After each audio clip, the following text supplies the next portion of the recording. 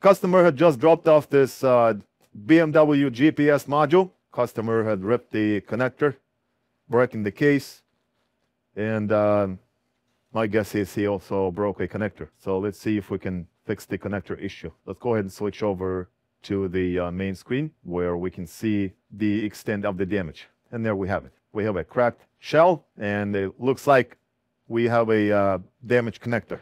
The big boss, unfortunately, did not take this thing apart. He took a vacation. He's out on the California beach, getting a suntan and enjoying all the beautiful sexy women. So we're going to have to do most of the work ourselves today, which is not going to be a big problem. We got nothing better to do anyway. So we might as well earn the honest living. Maybe it'll pay off in the long term. And there we have it. Here is our connector. As you can see, the PCB here is cracked. I don't know if this is a multi-layer PCB or not.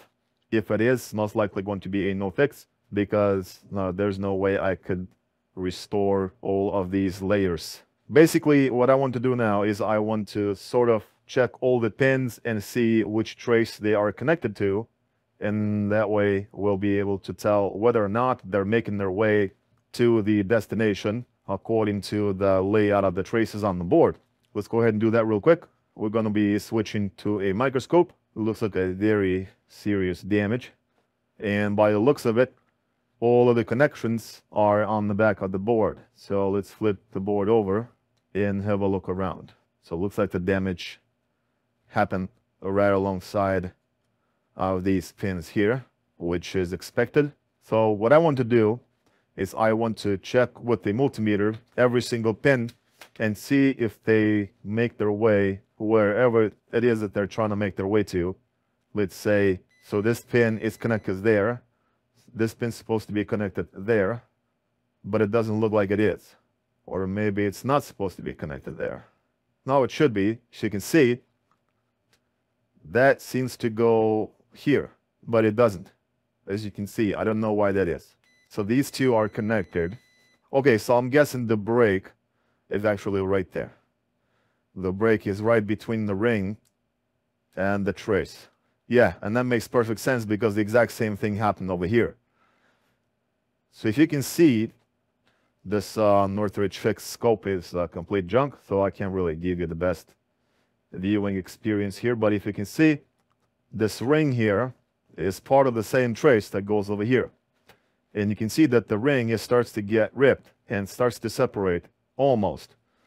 Whereas here, it's a little bit more evident right there. So there's a ring and there's a trace. So in here, that ring is broken off the trace. And the same thing here. And this one's fine. So we need to check and restore the connection between here and that point there. Since we have no continuity, we most likely have no continuity here. We're probably going to have continuity here because it's a big pad and there's a big trace. And possible damage here. All of that need to be restored. So looks like this side here is probably okay. We'll check that. This one was about to get ripped as well, but I think it's intact. First thing what I want to do is probably get this port out of the way so that we can possibly get this corner straightened out to some degree. So what we want to do is probably put this thing on the stand. It's easier to work with, and that way I don't end up with the thermal paste all over on my workbench. Because my beard is growing so long, it'll eventually get to the workbench and it'll get dirty. I don't want my beard to get dirty so that people won't trust me. I need people to trust me, so I keep my beard nice and clean and my hair all goofed up like that. It's all about looks, and it's all about the voice. People like the way you look, they like the way you sound, they fall in love, and they give you all sorts of stuff, like money, women, power, animals, whatever, you name it, anything you want. You have good looks, you have good voice, you'll be rich. Unfortunately, I'm ugly. All right, so let's go over here and see if we can remove. I don't want to be damaging these antenna because they're made of plastic, but so is this connector. But I'm sure the connector itself is probably heat resistant to a degree. So let's go ahead and get a little bit closer here. We'll turn on the exhaust and we'll start getting things hot and see if anything starts to melt. Almost there. There we go. And the connector is out. So let's go ahead and wick those holes, make it look nice and clean, just like my beard.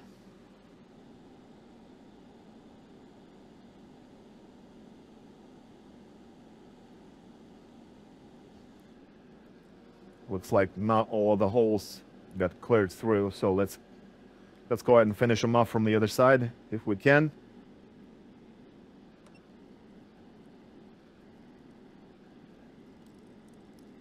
And all the holes are through, and the short is gone. What I want to do right now is I want to try to bend this PCB, which means I'm gonna have to apply a lot of heat and bend it back in place in hopes that I will not cause any more damage than there already is. But we're gonna have to try. So what do we have to lose? If we break it, customer pays for it either way. I'm going to put something heavy over here, maybe here, something that would keep the board from flexing. Maybe I put something here too. Actually, no. Let's remove all that thermal grease and put another block here. And there we have it. So now we have a solid foundation to work on. And now all I gotta do is to heat this area and gently flex the board to a point where hopefully we'll get it flat again. Now I'm going to try to fold it and see if it'll retain its flatness to some degree. Obviously it's not going to be perfect, but it's going to be better than nothing. And there we have it. It's a little better. I'm not going to say it's perfect, but it's a lot better than it was. So I think we did a good job. Now all we got to do is to solder that connector back onto where it belongs and make sure that we fix all of the breaking connections. So first what I want to do is I want to inspect these pins, make sure that they're in good shape, that they do not have any excessive solder on them. Then we'll put it back in, make sure everything's aligned like so, and basically start soldering these pins back the way they came, right there. So I'm gonna go ahead and start soldering the pads that are in a good shape, and then we'll move on to the ones that are in a bad shape.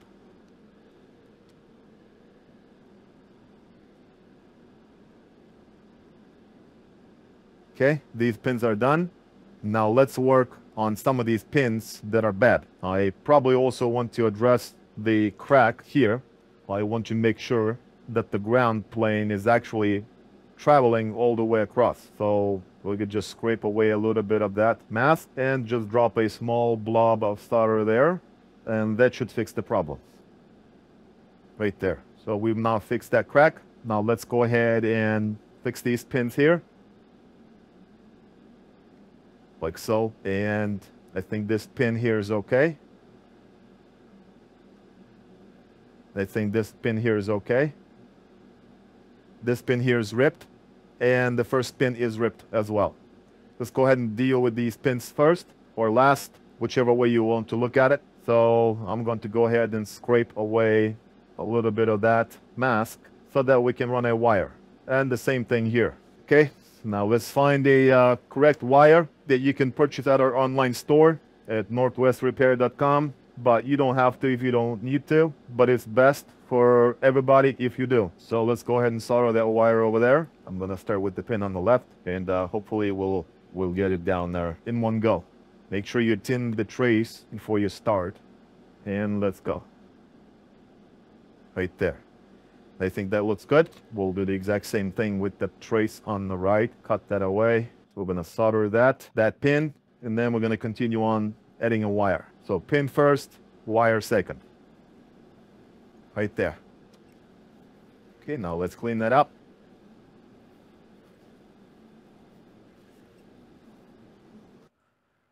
Now let's make sure that all the pads are making their way across. Let's make sure that all these pins are making their way across the pad. Good here, good there.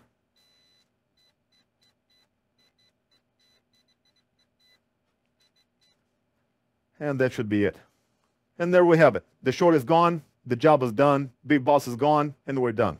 I'm gonna go ahead and assemble this thing together, build a customer, and thank you for watching. Please let me know what you think about this repair in the comment section below, and we'll fix something else in the next one.